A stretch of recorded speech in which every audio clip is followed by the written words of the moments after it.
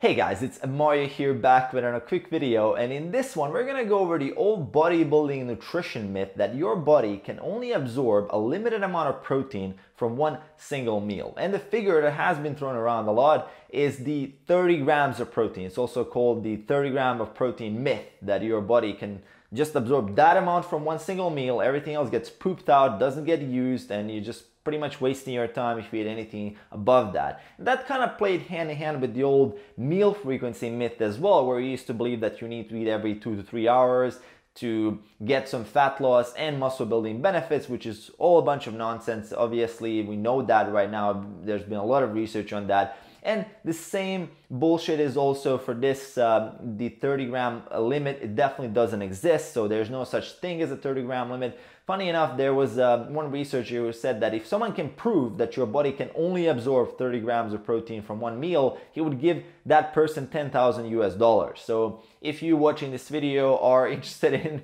proving that theory, then there's a nice little reward for that. But let's kind of find out why. So why isn't there a limit? Well, it makes evolutionary sense not to have a limit. I mean, we've been on this planet for about 200,000 years. We're a hunter-gatherer species. We spent our days hunting, gathering food, and then protein as an essential nutrient. We have to have some protein, obviously, to survive and to fuel all the bodily functions like the immune system, like muscle building system, and all these other systems. Protein is necessary, and we would eat that protein mainly at night. If you're spending the day hunting, gathering, protein will be consumed at night. So we would consume larger doses of protein at once. I mean, we didn't have Tupperware and a pre-made chicken that was just lying in the shop so you can get it every 2-3 hours, right?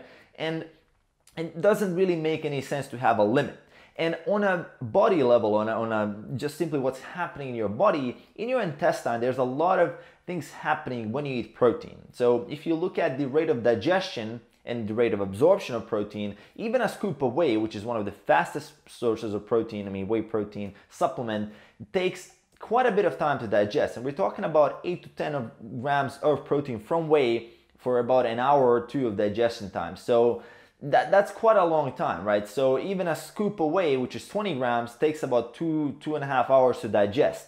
And that's one of the fast sources we have available. And if we're talking about real food, if we're talking about chicken meat plus some carbs plus some fiber from veggies plus vegetables as well, have water, other things as well, and nutrients like fats that come with that. That meal will probably digest like 8 to 12 hours. We're talking about a very slow rate of digestion. There's many things in your intestine that is actually regulating this, and there's a hormone called CCK, which also regulates your appetite and satiety, which can actually slow down the rate of absorption of protein. It can auto-regulate by the amount of protein you're eating, how much of that gets released. This is called also the free amino acid pool. So your body kind of has this pool where all the amino acids are, and if they're necessary, they're going to be released in the bloodstream. And at the pretty much, we don't know exactly if there's a limit of how much you can consume in one single meal and it's kind of going to overload your system. There's kind of a daily amount that if you cross over, you just simply poop out.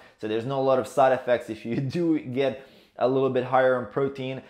As someone, if you're on a diet, you obviously want to be careful with not overeating on protein, because you're going to have to compensate to be still in a caloric deficit. You have to reduce your carbs and your fats. So that's kind of where you have to juggle those calories a little bit. But if you're in a bulk or if you're in a higher caloric maintenance, then there's really no need to worry about if you're over consuming a little bit of protein. So the point really is that there's no such thing as a limit, and there hasn't been a strict study saying, hey, this is the exact amount that is limited. But we can see from just looking at the data, what we currently know, and from just simple anecdote, we can see that if you eat a meal that has about 60, 80, even 100 grams of protein, your body can handle that. And 100 grams of protein is really high amount if you look at how much food you actually have to consume to get that amount of protein. And I would recommend someone who's following intermittent fasting to have a double dose of protein in their last meal before they close that eating window, because that protein will then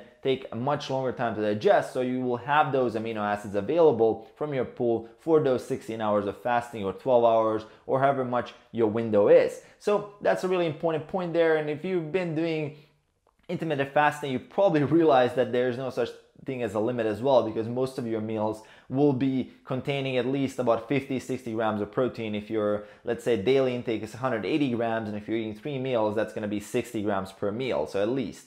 So there's definitely no such thing as limit. Just wanted to debunk this myth because I was still getting a lot of questions on it, believe it or not. After all these decades of research in nutrition, we still believe some of these things that are dating back in the old bodybuilding days. So hope you guys enjoyed this quick video, a little bit of info on nutrition, a little bit of info on that you can pretty much apply, and if someone asks you the same question, you can pretty debunk the myth for them as well. So let me know if you have any questions in the comments below, so post your questions there. As you guys know, I always look through all the comments and answer the questions if there is any. Aside from that, make sure to hit that subscribe button to support the channel, and I'll see you guys in the next one.